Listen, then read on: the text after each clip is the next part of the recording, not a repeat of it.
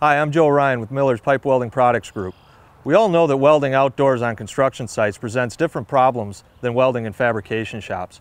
Many times your welding power source is hundreds of feet away or stories below if you're welding up in the air. One thing you can control is your weld amperage. Corded remotes have been around for years.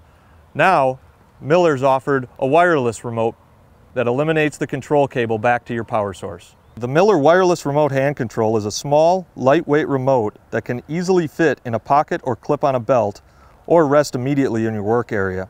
It connects back to the power source via the 14-pin receiver like traditional remotes, only there is no control cable associated with this remote.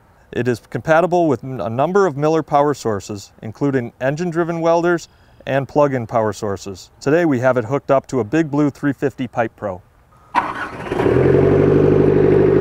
In terms of productivity, I can adjust amperage and voltage at the weld joint. This eliminates the time that it takes to walk back to the power source to make output adjustments.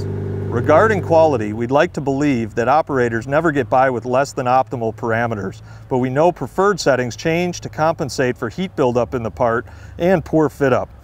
We know that safety is important on construction sites. Using a Miller Wireless Remote Hand Control eliminates the need to walk back to your power source to make adjustments, reducing the exposure to job site hazards. Advancements in remote technologies can improve productivity, quality, and safety on construction sites. For more information, visit millerwelds.com.